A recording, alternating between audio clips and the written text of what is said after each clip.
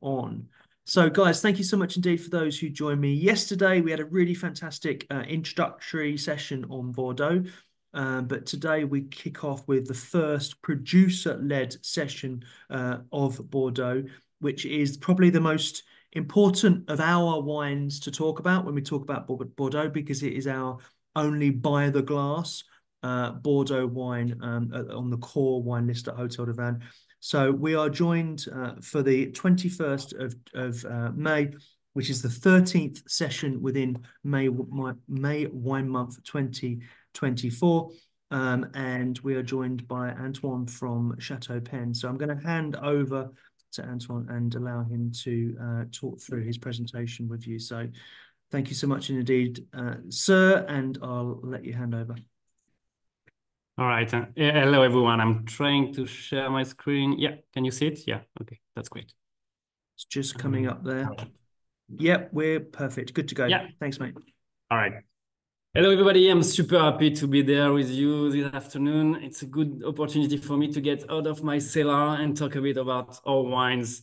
It's always good to share and not only do the wines.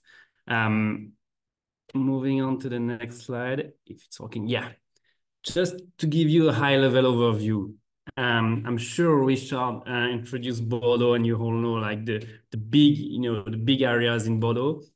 So you have the city that you can see on the bottom left, and then you have two rivers that are really shaping Bordeaux, the Garonne that is southwest and the Dordogne. And so this is the border of the left bank, the right bank, and in between those two rivers, we have what we call entre deux mers, which means between two seas, so between the two rivers. So today, we have plots in Génissac, which is in entre deux mers, and in Saint-Emilion, which is, Génissac is actually facing Saint-Emilion. You can find some similar soils in those two regions. We're going to focus on Génissac today because the wine that you're serving is made in Génissac. A broad overview of the geology of Bordeaux. As you can see, it's too complex to jump into detail, and I don't want to jump into detail, but you have some region in France where the geology is a bit simpler than Bordeaux. It's quite homogeneous. Like you talk about Burgundy, it's almost everywhere clear in limestone. So it's easy with a big difference in terms of how many rocks you can have in the soil.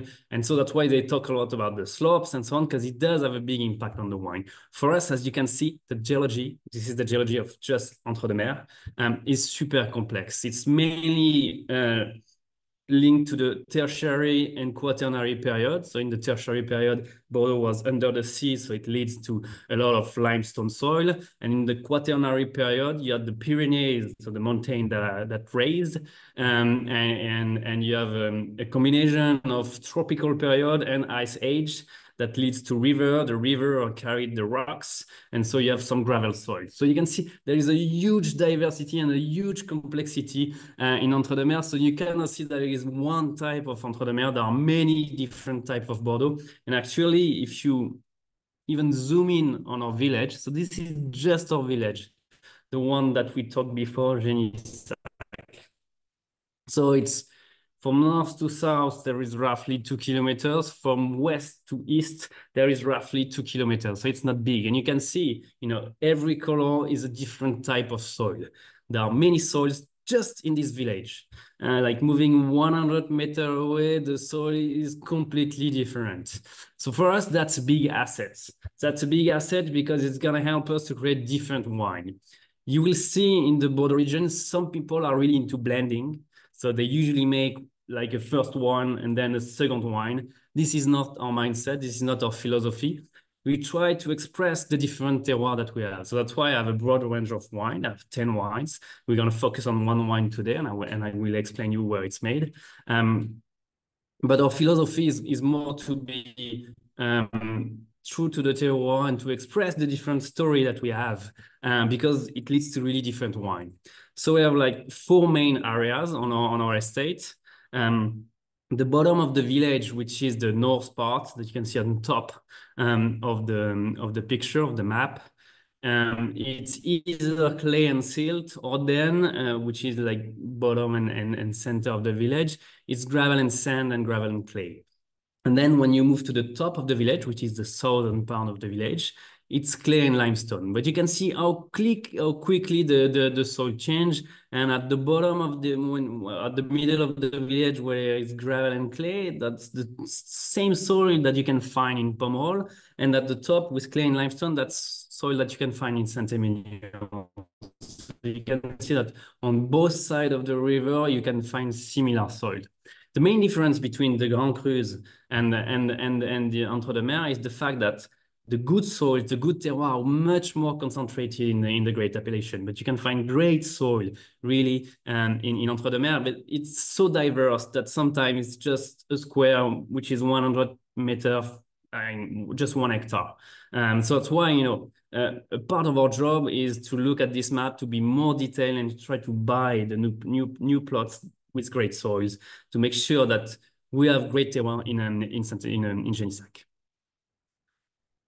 So I jump into the geology. I want to step back and just present ourselves. We are a family estate. So we've been a family estate since 1855. I've, all document, from when we buy the first plot and so on. And from then, it's been going on from one generation to the next. And so you have a picture, like in the middle of the slide, you have a picture of my father, which is not the big guy, is the small guy that is riding the horse, and my grandfather. And I could show you a picture of my grandfather and so on and so forth. So it's been going on from one generation to the next. And our goal is to pass it to the next generation. And I've been, I was born in the vines. You can see the picture on the top right.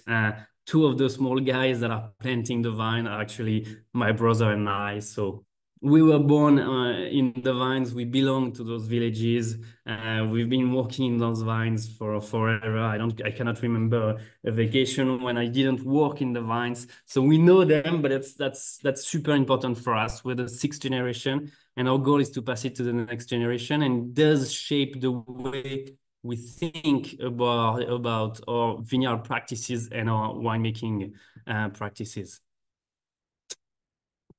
Because, what we're gonna pass to the next generation is not a company. I mean, it's not numbers, it's not a P&L, it's not a balance sheet, it's not profit, because that doesn't last. I mean, that can be true today, that won't necessarily be true tomorrow.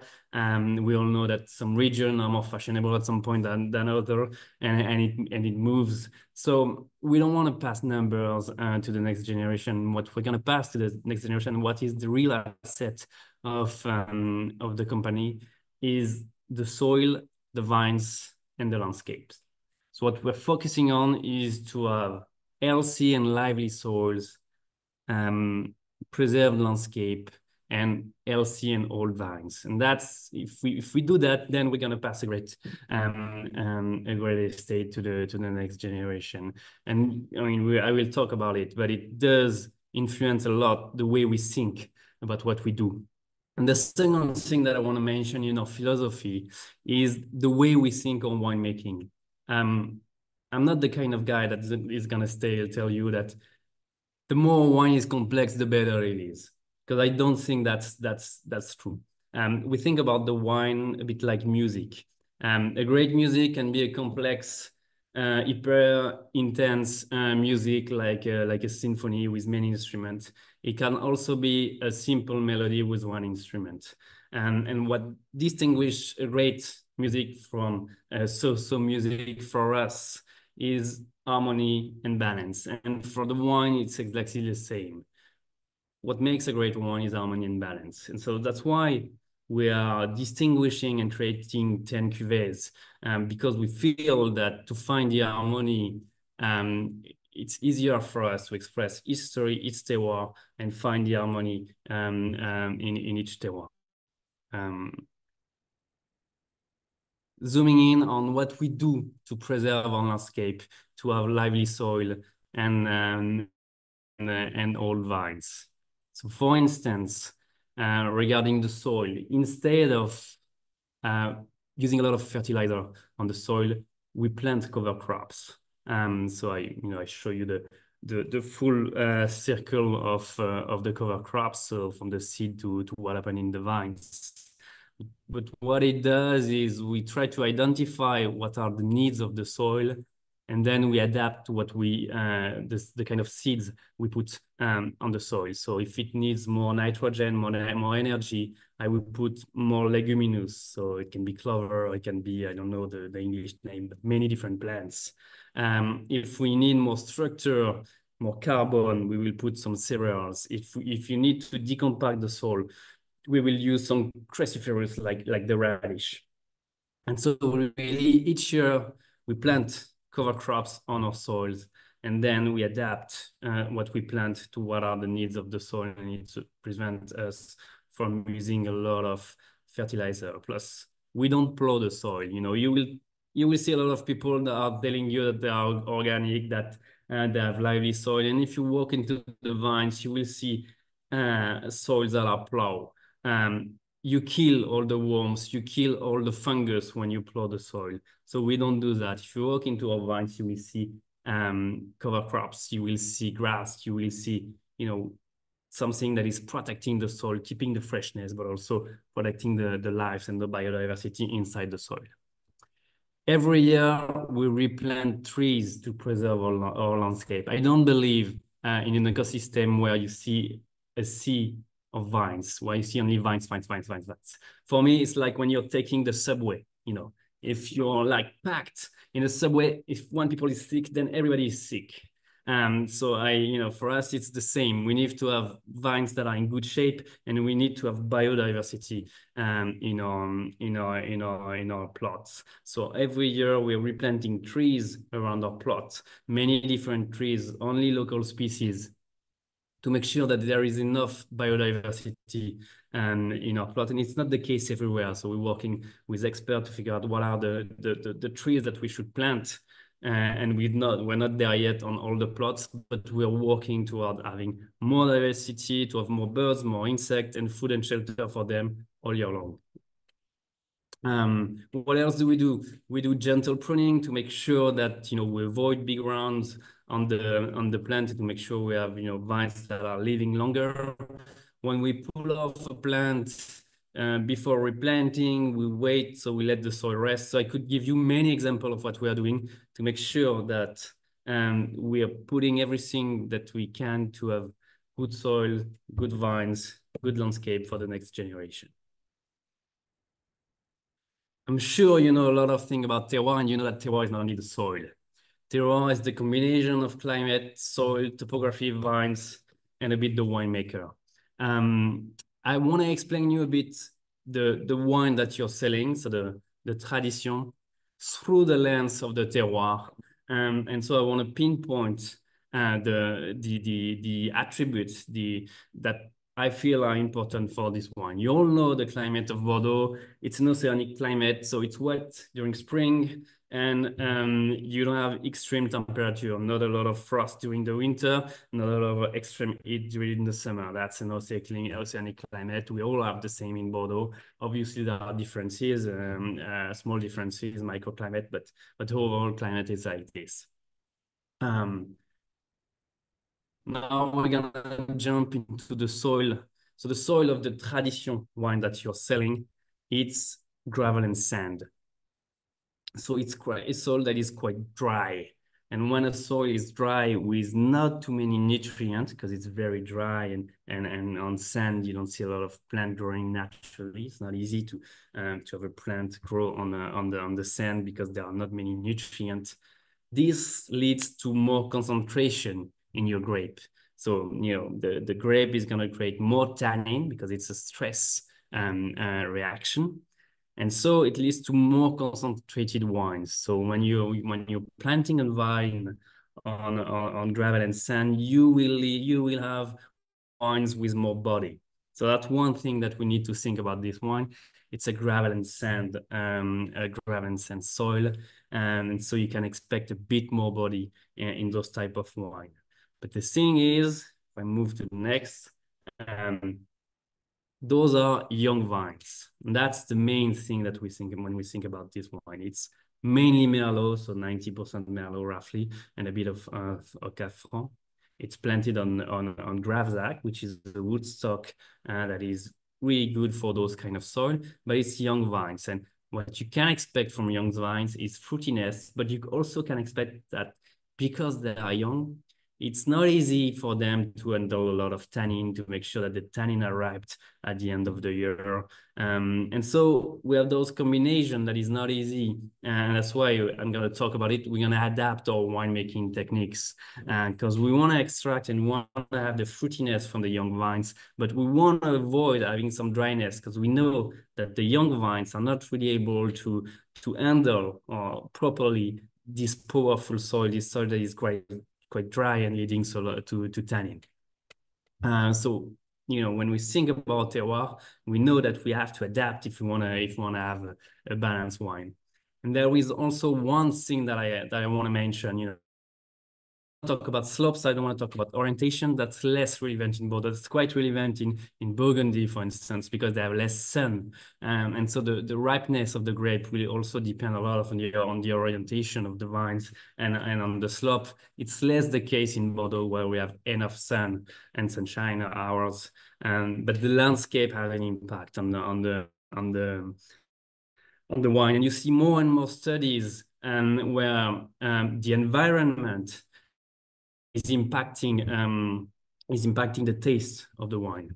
And for me, for this wine, we selected the same terroir that are gravel and sand, but it's also the plot where my grandfather planted some big trees.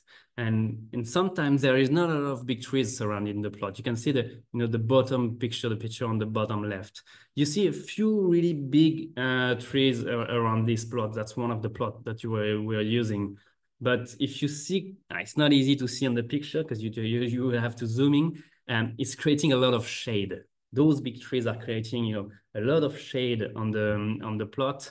And so it's bringing more freshness. It's preventing this hot soil, this dry soil to be too dry. And so it does have an impact on the wine at the end of the day.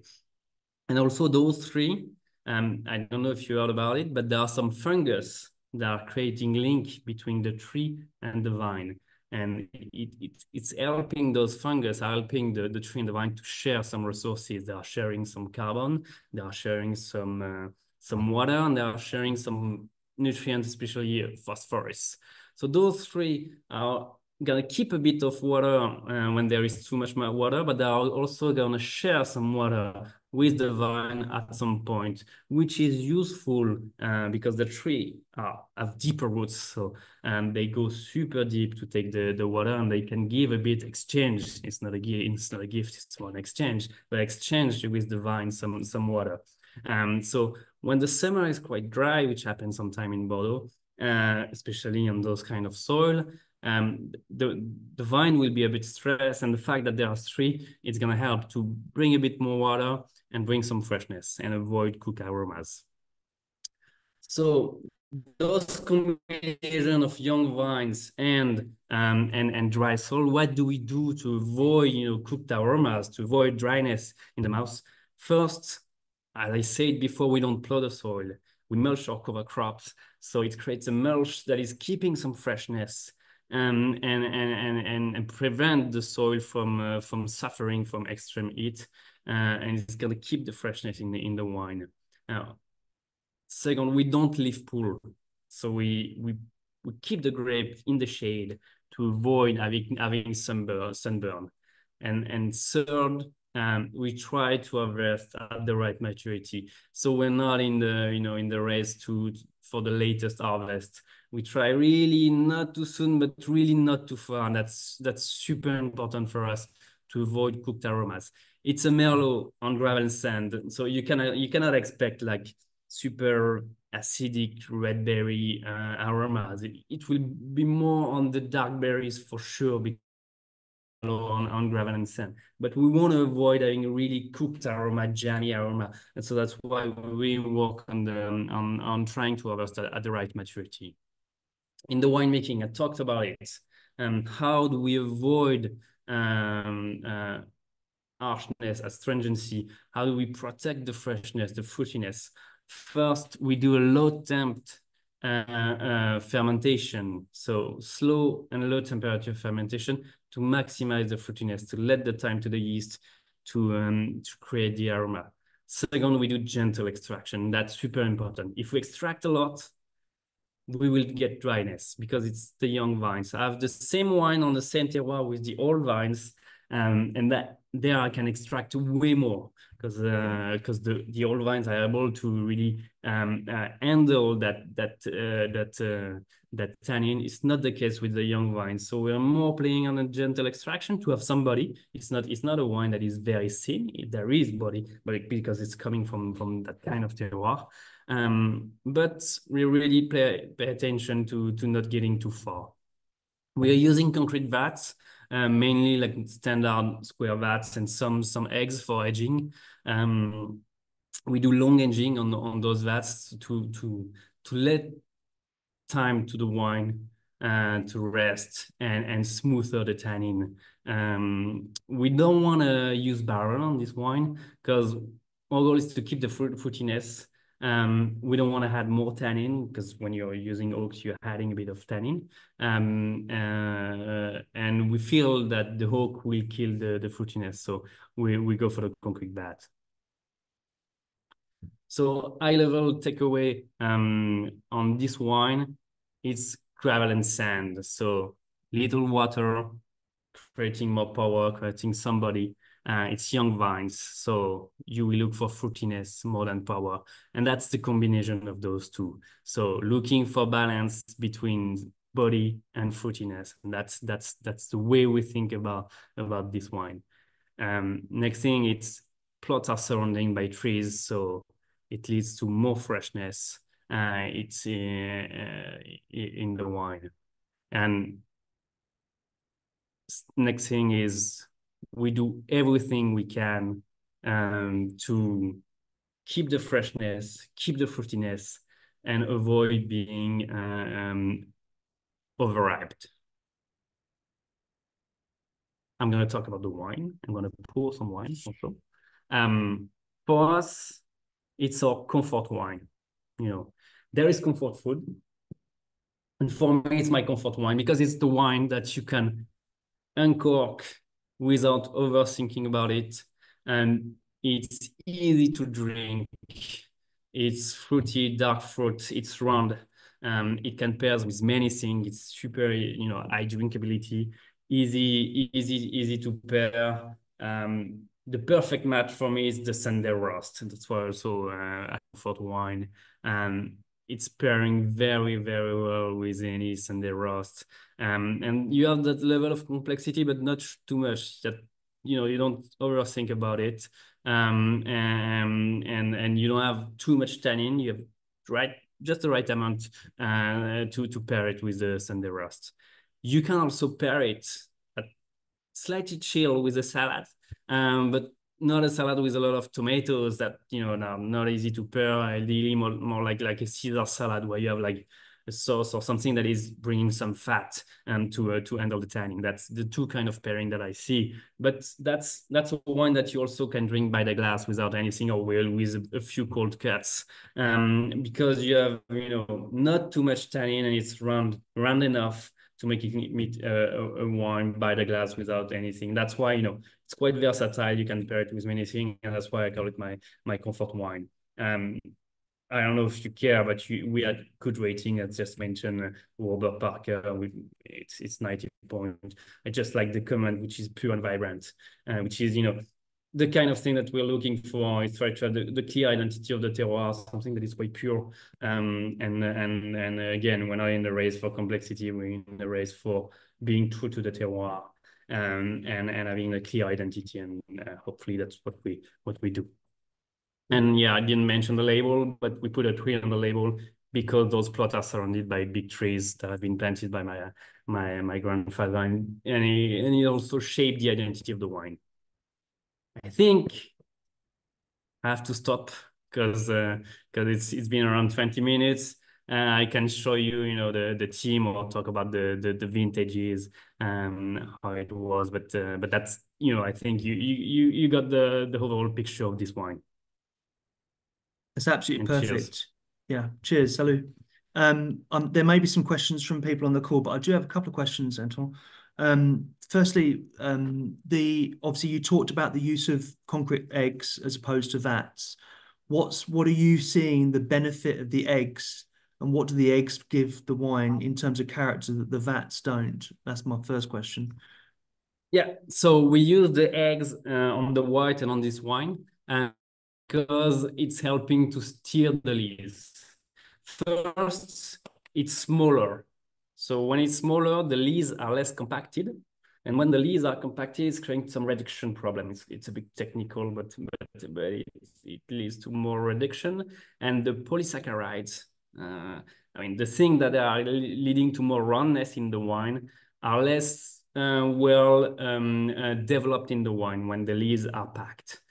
So if you have a big vat that is super high, it's leading to more compaction issue in the lees. So when you have something that is a bit round like this, and smaller, it's leading to less compaction. And plus the fact that it's slightly round will help to naturally steer the lees. It's partly true, partly marketing in the sense that it's not, perfectly really moving, but it's true that it's a bit moving inside. So it's helping to have less compaction in the leads to lead more polysaccharides that are giving some roundness. So that's why we're using eggs. Okay, fantastic. And my second question is, obviously we know it's predominantly Merlot, but small percentage of Cabernet Franc. What is the Cabernet Franc bringing to the blend that has it complement the The touch Merlot? of freshness. Just a touch of freshness. Yeah. I like the Merlot. I like the Merlot, but the risk if you use only Merlot on those kind of soil, it can be a bit too jammy. And the alcohol level, especially in Bordeaux, can be a bit too high. It can go to 15, and so what we want to bring, my Cabernet Franc usually are around 12. They are mainly coming from a Massal selection, and they're low alcohol, and they're bringing some freshness. So what I want to, using a bit of those will bring slightly more freshness to the wine, slightly more acidity, and avoid being too heavy.